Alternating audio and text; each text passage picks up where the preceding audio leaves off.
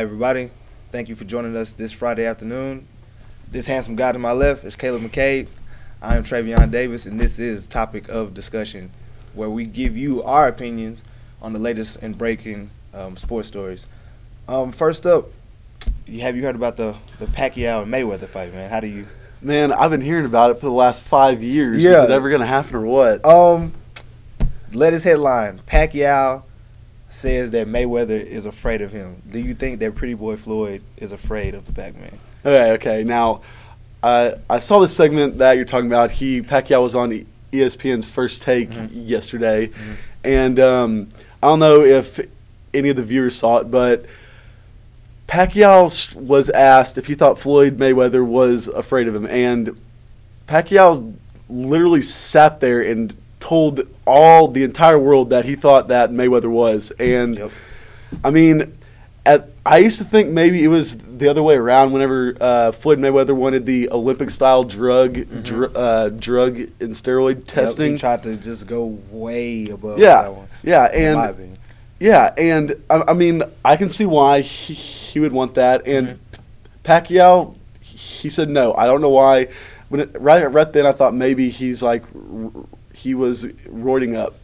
But now that Pacquiao's come out and said that he would give 55% of the funds from the payout to Mayweather, and he's calling him out publicly, I mean, at this point, I haven't heard a response from Floyd. So, Floyd he just served jail time, and the blood test you had said, the previous blood test, he said it was against his religion.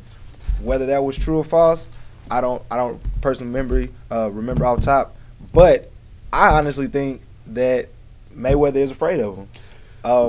This should have happened way back in 2008. It's 2012 now. It's not as timely anymore. Money. His nickname. I mean, is Pacquiao money. Lost too. Yeah. So I mean, that takes so much away from the whole idea of the fight. Right. I mean, like now, I still consider Pacquiao one of the best, but he's got a loss now. Yeah. So I mean, I just don't know if it's as much of a. They're not going to get near the payout. I personally feel like if the fight does happen. Right. But it's still a lot of money. I don't remember the undisclosed amount, but it's still a lot of money. Like I said, 2008 is 2012. Both of them are aging now. I think it'll still be exciting because we've been wanting to see it for the past 4 years. Yeah. But, I mean, it's boxing. Like, boxing is dying out. UFC is taking over. It might be the only fight that can save the sport. I mean, I'll sit here and agree with you all day on that one. So, I don't know. We'll see. Yeah. Hopefully it'll come closer. Maybe not. What do we have next? The next topic of discussion is I'm sure everyone has heard the whole situation with Chad Johnson, formerly Ocho Cinco. He was accused of and took the plea. Or he took the plea bargain, correct? Yeah, played no contest to jail time. Yeah, apparently he headbutted his wife. Yes. And, I mean, I guess with the no contest, it's got to be he must have. Yeah. And, man, what is your take on that? Because do you know anything about his wife? Like, his former wife? Because I know she was on the Basketball Wives. Was it Basketball Wives? Yeah. Miami or Atlanta, one of the shows. But have you seen her actions on the show? Like, no. I can certainly say I will never watch one of those shows. But I did see her on Hard Knocks, and she kind of seemed like she might have been kind of one of the, kind of like the crazier ones. Yeah. And she was. I mean, do not get me wrong. I don't think she deserves to be headbutted. Right. And the thing about this is, should he serve? Des Bryant apparently hit his mom with a baseball hat. I mean, you shouldn't even do that. But whenever you're talking about headbutting a woman, that's a big deal, man. I mean, I think the any kind of pro athlete is just getting away with any kind of crime. Dante Stallworth a few years back. Yep, he killed the guy. Yeah, driving. Yeah, he killed a guy and was in jail for 30 days. Yeah, and 30 days. And then house arrest. Like, yeah, I don't know. Me personally, just watching her throughout the show and some of her actions, in the police report, it kind of said that she provoked it. Now, am I saying that she deserved it? No, but yeah. I mean, as far as him serving jail time for hitting a woman, we don't know all the facts. We don't know all the facts of the police report. We never will. And it's been a month now, yeah. almost. So, if he does serve jail time, I think his career possibly could be over because people, they don't want to take a chance on him anymore. He fizzled out after. He destroys locker rooms. He destroys locker rooms. Well, I don't even think he destroys locker rooms per se. I just think that he loves attention. Like, he was never a bad guy. Nobody had any history of arresting Chad Johnson prior to that incident. He's been in the league, the past 10 years. I'm sorry, 10 years. Something like that, yeah. And he was a consistent receiver since 2002 for one team. But he's aging, like I said. Now, as far as the jail time goes, I honestly don't think that he should serve the jail time simply because of her past history. That's just like the whole ordeal with Ron Artest and his whole other thing. Anything that he does, he's always going to be labeled as a troublemaker. No matter, it could be the simplest foul, he's going to be labeled as a troublemaker. So if a lot of people can get off of some certain things that are worse, if you can get just 30 days for killing a man, then I don't think that you have to go to jail just for defending yourself. Because, like I said, they said she provoked the situation. So I just need more facts. I need more facts. Speaking of NFL, the hot debate right now are the NFL replacement refs. Man, don't even get me started. don't even get me started. Like, what's your take on that? Because do you think they're taking more heat than we're actually giving them, or do you think they're actually doing that bad of a job? Like, what's your take on that? I'll sit here.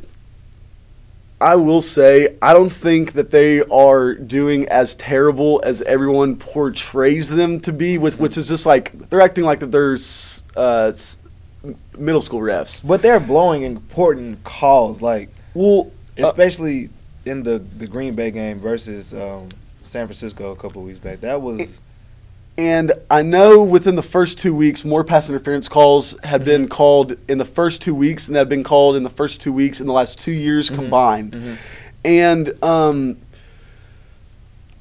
I just don't really think you can put all the blame on them. I mean, they're not even really college refs. Mm-hmm. They're like D3 refs. There's so you said D3 is not even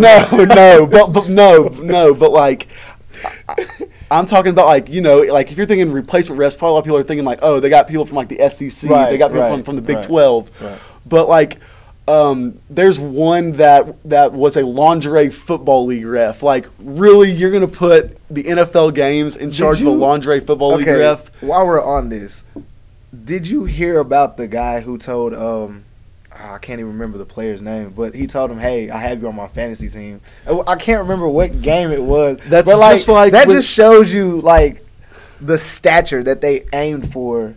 Yeah. Replacement. So, in my opinion, they're terrible. Like, I'm just gonna be downright honest. The replacement refs are terrible.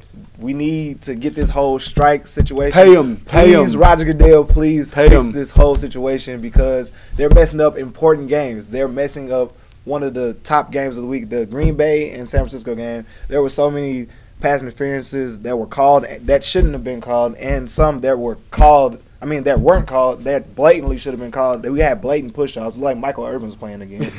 It was terrible. They missed so many false starts in scoring situations that it looked bad. Pay them, please. Yeah, I just think that they deserve the heat that they're getting. They're doing a bad job. Please fix this whole situation. This is bad. Just get this over with because we need to enjoy our football. I know he needs to enjoy his football. You guys really enjoy your football, so we need to fix that. And the refs in the Eagles game, do you think that is causing a level of concern for the Eagles since the way they're winning the way that they are? Like 9 turnovers in 2 games, and you won both of your games by 1 point. Like how okay, come on, man. How do you do that? In the first game of the year against the Cleveland Browns, I thought the Eagles did play very, very poorly. There's no way that they should have won that game. No. And whenever I saw that, I mean, if you look on paper, they're top. I'll give them the top 3 in the NFC. Yeah. Oh yeah. Top 3 easy. And so, whenever you see a team like that play that bad against the Cleveland Browns, you have to think, okay, it was the first game of the year. You know, you have to fix. Mm-hmm. Yeah, you get the rest out. Things. Right. Yeah, you get the rest out. But I was maybe a little bit worried after that game because Michael Vick threw four interceptions. The defense played pretty well, but Vick was just giving the ball away. Do you think that without Michael Vick, there's no Eagles? 100%. 100%. He, in my eyes, is one of the top 5 quarterbacks in this league. I'll give you that. But, at the same time, he threw 56 passes. That sounds like a Texas Tech football game. Like, why not use LaShawn McCoy? You have one of the top running backs easily in the league with LaShawn McCoy. Why do you have Vick throwing 56 passes after you've criticized this man his whole entire career about, he's not a passer from the pocket. Exactly. He's not a passer, period. He runs. Then why have him throw 56 passes? That makes no sense. The only way that I can explain it is because I think Michael Vick is the MVP of that team. I think he is what makes them run, and I feel like 99.9% sure that he will fix this. May not be this week, may not be next week, but he will get this fixed, and I think he will end up taking the Eagles to the playoffs. Okay. So as far as a level of concern, are we in level orange? Like, where are we at right now? It's only week 3. None. No concern? No concern. I have that's a high concern for me. I don't 9 turnovers in 2 games. Stephenville Middle School don't do that. Like, come on, 9 and you're winning both games by 1 point. You have Michael Vick. They beat the Ravens. You have Deshaun, and they shouldn't have won that game. But they did. That's why they play the game. Oh my goodness. Okay. That's why they play the game. Where Michael Vick? You said he was a top 5 quarterback. Yeah. They're debating Eli, top 5 or just elite quarterback. Period. Do you think he is? Okay. Well, do you remember last year before the beginning of the season, he was interviewed and he was asked where he thought he was compared to the other quarterbacks in the league, and Eli said he deserved to be right there next to Tom Brady, Peyton Manning, Phillip Rivers, and I'll be completely honest, as a Cowboy fan, whenever he said that, I was thinking, there's no freaking way. There's no freaking way. I'm mad you just admitted to everybody that you're a Cowboy. Don't be a Cowboy. That's another story. Well, and I seriously thought there's no freaking way he can distinguish that. And look what he did. He went out and he won a Super Bowl. And 2. Last game, he came back against the Tampa Bay Bucks, threw for 400 yards in the fourth quarter alone. He is 100% just making me bite my tongue on if I have anything to say bad about him. And, I mean, he's playing just out of his mind. But, okay, now you just said had a terrible game, and then he got up to the 4th and just dominated. Yeah. So are you saying – I'm about to play Skip Bayless here. Are you saying that he is the improved version of Tim Tebow? Because, Tim Tebow comes alive in the field. So is he the Tebow 2.0 per se, or is he – okay, let me say this. Would you put him in your top 10? Yeah. Right now? Yeah. Top 10? Top 5. Regarding other quarterbacks in the top 10, such as – because I would put – I'm not a Cowboys fan, but I'll put Tony Romo in the top 10. Yeah. Look at him on paper. He's good. He gets overly blamed. But yeah, 100%. Who do you also think has the most concern for – well, not concern. Who's on under the watchful eye of winning a Super Bowl faster? Do you think it's someone like the Tony Romos, or you have Mike Vick, who's been in the league since 2001? Never played in one. Not a ring. So, like, who also do you think is under the Watch 5 winning the Super Bowl as a quarterback? I mean, Phillip Rivers as well. He doesn't have one. The thing about Rivers is that he doesn't have the team around him. He doesn't. He should have done it whenever LT was there and Darren Sproles, and he didn't get it done. I would say my top two.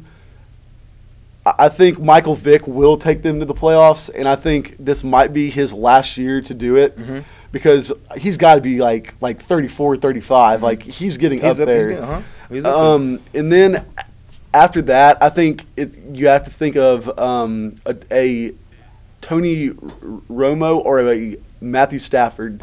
The Lions' offense has got to be top 5 in the league. You have Megatron up there just catching God knows what. But that's the thing. Like, you really just don't have a compliment to Megatron besides Matthew Stafford himself. Like, that's why I wouldn't put Stafford up there yet because it's just his. You think it'll take like a few more years? Yeah, it's just his fourth or fifth year. Something like in the that. league. Yeah. So, if anything, I think my two concentrated, just eagle eye on it has to be either Tony Romo or Michael Vick.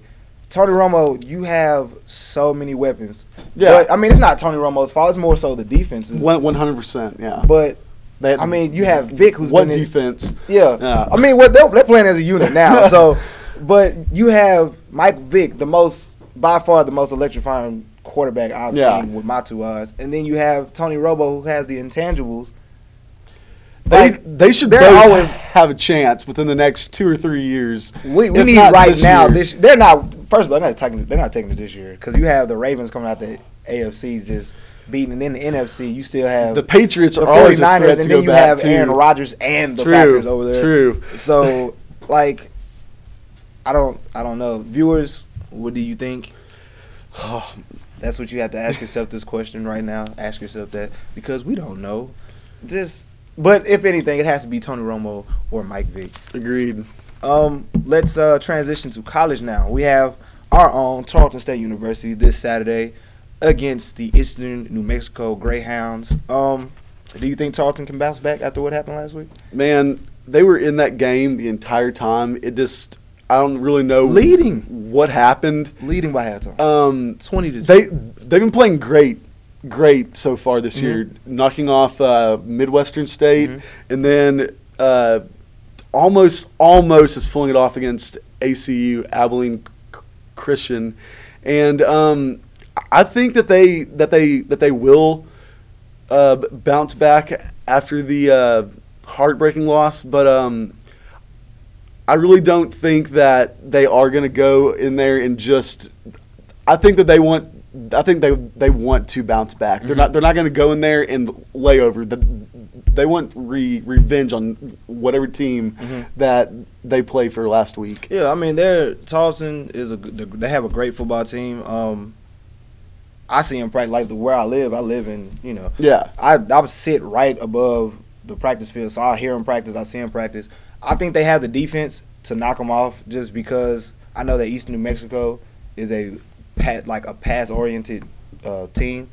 They probably pass, I'm going to say, 80 times a game. So, I mean, the defense is going to be tired, but they have the players to do it. You have players like Deshaun Phillips, all-conference. You have Marquise Wiley. You have Matt Nickey. Those guys will bring it to them. Then on the offensive side, you have kids like Jaquan Fry. You got Arthur Buckingham. You got the quarterback, Aaron Doyle. The running back, Jerome. You have a lot of weapons. Yeah, and I think they'll bounce back with no problem. I honestly do. I think Aaron Doyle will take this team to as far as they will go with him. I think he should have started last year. I mean, I remember hearing about him in high school, and he was a big time recruit in high school. Man, I don't know why that school. Yeah. I don't know why they waited so long to give him a chance. And look, the first chance he gets, he goes out and beats like the number 4 team in the nation. Yeah, they have the weapons. It's just, I guess it's all about a desire because, last year things were kind of like this with them. They started out like this, and then they just catapulted to straight success. So we'll see next week. I mean, well, not the next week. I should say Saturday. Yeah. And family weekend, we will see. Just a quick rundown of the NFL games. This Sunday we have Tampa Bay and Dallas. What are you thinking about that one? Well, man, I don't know how in the world Dallas got 8 points over the Buccaneers after what that they did last week. Mm-hmm. Man, I think Dallas will pull it out, mm-hmm. but I don't think it's going to be by 8. But I think it comes down to a game-winning field goal by Dan Bailey. Oh, no, I don't even think it's going to be that much. I think Dallas is going to come with it this week, even though I'm not a Cowboy fan at all. Dallas is probably going to murder Tampa Bay simply because of what happened to them against the Seahawks. They have to have some type of hunger in their stomach this week. If they don't, then I don't know what to say about that team anymore. Yeah. Like, I mean, if they lose to Tampa Bay, it might be a full-blown Arkansas emergency. Like, the whole team might just fold. Jerry, if y'all don't win this game, I'm not buying any more Papa John's for y'all because that is just – it's Tampa Bay. It's Tampa Bay. Like, come on now. Washington and Cincinnati. Got to be a good one. You got 2 young quarterbacks. Man, RG3 is looking like 100% the offensive rookie of the year. I mean, he's been going out there just lighting them up. He's pretty much been – I think he probably is the best quarterback right now. Oh, yeah. Yeah, it's either out of him and I'll say Alex Smith. Especially out of the NFC. RG3 is just phenomenal. He's tearing it up, which is why that they are giving Washington 3 points in this matchup against a team that went to the playoffs last year. Yeah, talking about playoffs. Well, I mean, I don't. Do you? So you saying what are you projecting a score to look like? What do you? Man, I think it might be a shootout. I think it might be. I think Washington might cover the points. I think it might be 45-42. Ooh, just barely covering. I don't know. It's 2 young teams.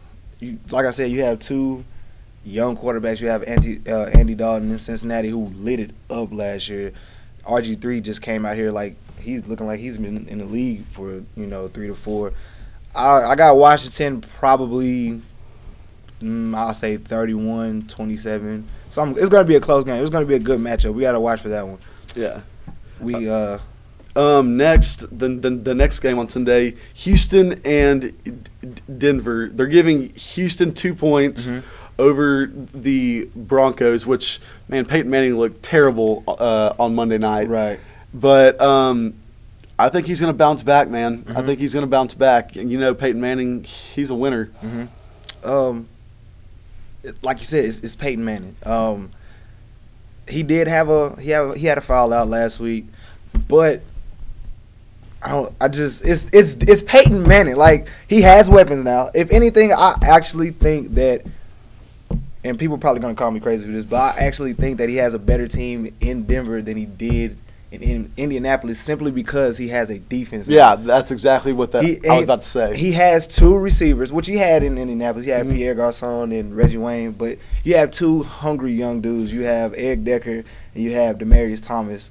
Man, Demaryius Thomas, he's a freak athlete. Exactly. So, and then the defense is going to cover. You have Von Miller. You have Champ Bailey. Champ Bailey. Yeah, man. It's going to be a great game. I think Denver will get them. Even though you do have Houston, you do have Andre Johnson. Arian Foster, man. You have Arian Foster. And then that defense, too. Yeah. With Brian Cushing leading the helm. So, that's a close one. I'll give it to Denver just because of the better defense, in my opinion. As far as the score goes, I have no idea at all. Because that's – it's a coin flip. You have 2 high potent offenses, but then you have 2 really good defenses. So I probably couldn't put a score out there. If I had to guess, I'd say 28-21 Denver. I'll take you on that with 28-21. Oh man. Okay. Big game. Rematch. AFC Conference Championship. New England and Baltimore. What do you think about that one? Man, that's a big game. That's a big one. To me, this is the AFC the AFC championship again, even though it will be a rematch from the one from last year. They're giving Baltimore 2.5, and man, I know the Patriots lost Aaron Hernandez this past week, but we're talking about Tom Brady, man. Tom Brady. I mean, like, he's been probably the best quarterback of the decade. Been to 5 Super Bowls, won 3 of them. And I know that they got beat by the Cardinals last week, which it must have been an act of God, because I still don't know how that happened. But I think that Tom Brady comes back, and I think he is hungry, man. I know Ray Lewis is on the other side of the line, but no Terrell Suggs. I got to go with New England on this one, probably by 35-31. Well, this is where I disagree. Okay, I'm going to tell you why. Without Wes Welker, you don't have an offense. They won't. First of all, you didn't pay this man. That was the main contributor to your offense. Besides Tom Brady himself, that was your main contributor. You didn't pay him. Then you didn't work him in last week. So he's bitter already. That's number one. You really just don't have a running game in New England compared to what you have on Baltimore. You have Ray Rice. I know. He's a workhorse, but, okay, the New England main running back is Stephen Ridley, and he's been having a decent year. It's like I mean, it's not like he's going out there and pulling like a Chris Johnson that's going 11 carries for 4 yards. That's any of New England's running backs, though. Like, you just don't have a star feature back. Like, even Ben Jarvis, Green Ellis, the only reason why he was a star back is because he didn't fumble. As long as he was there. The law firm, man. Yeah. So with Baltimore, that's a Super Bowl favorite. They're bringing it. Like you said, you got Flacco's looking good. I will say that. You got Ray Lewis. You got Ed Reed back there, the ball hawk himself. Man. So, and then you got Haloti Ngata, the big wall himself inside. I just got to give it to Baltimore. High scoring game. I really don't think so, just because New England's probably going to hold the ball for forever, trying to scheme. A score, I'll probably say 24-13. So it's not going to be too high. Okay, and then primetime, man. Primetime Monday night, that's the game that everybody is going to watch. Green Bay and Seattle, they're giving 3 to Green Bay. And I know all of you out there are thinking 3 points only to Seattle. Well, you go and you watch last week's Cowboy game, and you watch how physical that secondary is. Yeah. They might be top 3 secondaries in the entire league, man. Cam Chancellor, Marcus Trufant, Earl Thomas. I thought Cowboys were going to go in there and just steamroll them. Obviously not. But, like, I'm going to tell you like this. I'm a Green Bay fan, die hard. I'm a cheesehead for life. But the thing that scares me about Seattle is this. You're in a conference where you can make it to the playoffs at 7-9. True. They always mess up something. They always mess up somebody's season. It's Seattle. They're over there with St. Louis, but it's still Seattle. The same Seattle that beat the Saints. Just ran amok in front of. First of all, Green Bay is in Seattle. The only reason why Seattle will win this game is only because Green Bay's receiver is going to drop the ball more than 3 times, guaranteed, and it's going to be in crucial situations. We have Jermichael Finley. Man, he has been dropping the ball all year. Yes, one of the most athletic tight ends in the league right now. He can't catch a cold in an Alaskan snowstorm. I don't understand it. James Jones drops the ball.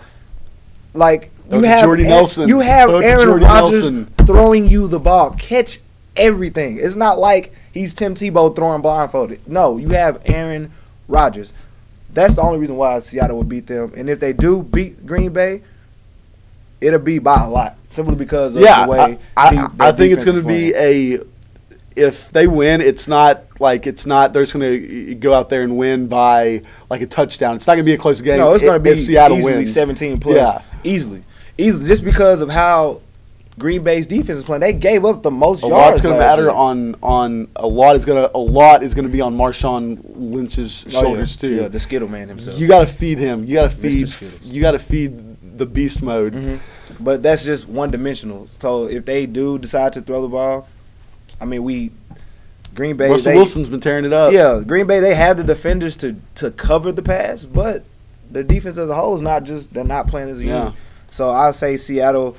I give them easily 34 to something like 13 or 12. The upset. Like that. Yeah, that's gonna be the upset. And I don't even want to say that. I don't want to say that, but I have to say what I see, and I'll agree with you there. That's what I see. Well, that's it for this week's show. Make sure you tune in every Friday. This has been a topic of discussion. This is Caleb McCaig. I am Trayveon Davis, and that is it.